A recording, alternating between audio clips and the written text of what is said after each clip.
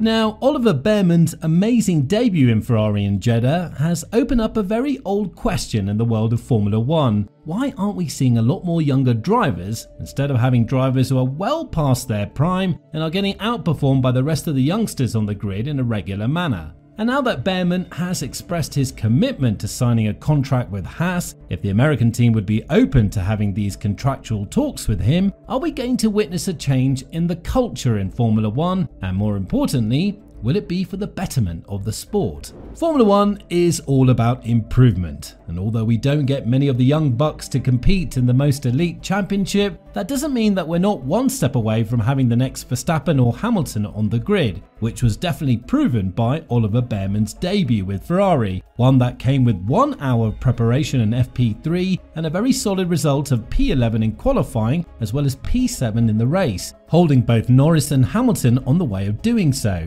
However, the Brit is more than aware that there is nothing much he could do at this point to enter the sport because there is only a place for 20 drivers on the grid, and no matter how good or young you are, there are always other factors in place. For example, how much value financial-wise a certain driver can bring to the team. When talking about his future in F1, something that, while being more than certain now that Bearman is likely to enter the same category as the waiting drivers like the last F2 world champions Felipe Drugovich and Federic Vesti, Bearman went on to add, "I don't know what else I can do. I don't think I'll be in F1 for the rest of the year, so my goal was to do a great showing this weekend, and I think I did a decent job. That's all I can do. I keep pushing and crossing my fingers. I have a lot of free practice sessions with Haas this year, so I'm looking forward to building up a relationship with them and gaining more miles in the car. Hopefully a door can open, that would be fantastic."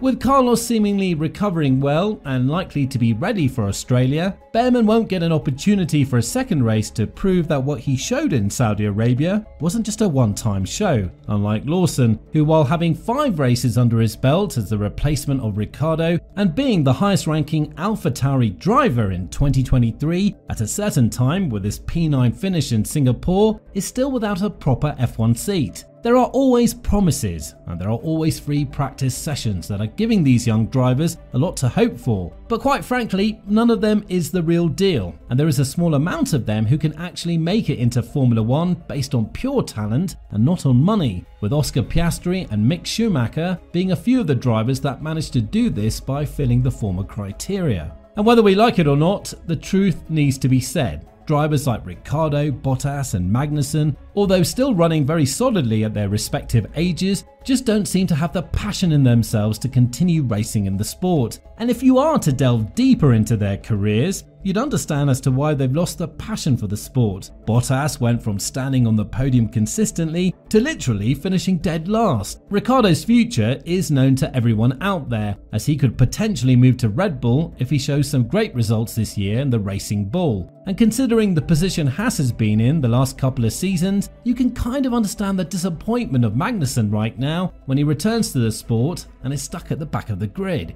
And the policy of Haas definitely doesn't help the younger drivers who are eager to make it into Formula 1. After trying out 2 very young drivers in Mick and Mazepin, the American squad decided they don't want to deal with rookies anymore, and all they want to do is have experienced drivers in their lineup. I'm not saying that this is essentially wrong. Hülkenberg went on to score a point for Haas in Jeddah, thanks to a brilliant tactic that involved Magnussen as well, but all I'm saying is that this is preventing a lot of young talent from looking for a drive elsewhere, because there's only so much space for F1 drivers. To add salt to the wound, there are drivers on the grid who are not just fitted for their job, but are doing it because of the most important factor: money. Lance Stroll will always come to mind when this topic is brought up, and the fact that his father owns the team further kills any opportunity for a young driver, such as Felipe Drugovich, who's an F2 champion, to have a proper go with the Silverstone-based squad, even though the Brazilian signed a contract as the reserve driver for the team. Be that as it may, the case of Logan Sargent may lead you to believe that there is a future in Formula 1 if you're good enough in F2, but quite frankly, money plays a massive role in why Logan is racing in the sport in the first place. Although nobody expected from him to be better than Albon, who had raced alongside Verstappen in Red Bull and has almost single-handedly carried Williams to P7 last year, the expectations were not to be as slow and uncompetitive as he was in his first year.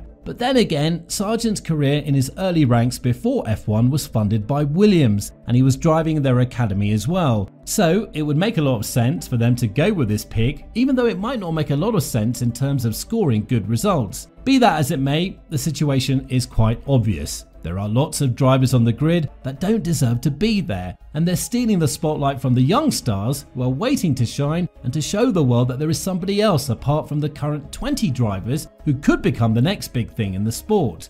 All of this prevents drivers who had more than one race to prove themselves in the sport from joining an F1 team on a full-time basis. But then again, the case of Nick De Vries goes to speak against the favour of the young drivers, even though De Vries' age was nowhere near close to what Bearman and the rest of the F2 champions have on their side. After just 10 races with AlphaTauri, De Vries failed to impress the toxic environment in Red Bull. And while many praise Ricciardo as the right man to lead the team in the right direction, we have seen right now that maybe the Aussie is a bit overhyped, and there is a lot of old fame on which he's riding in order to secure his F1 seat in the foreseeable future. After all, the marketing value that Ricciardo brings to a team is not something to be messed around with.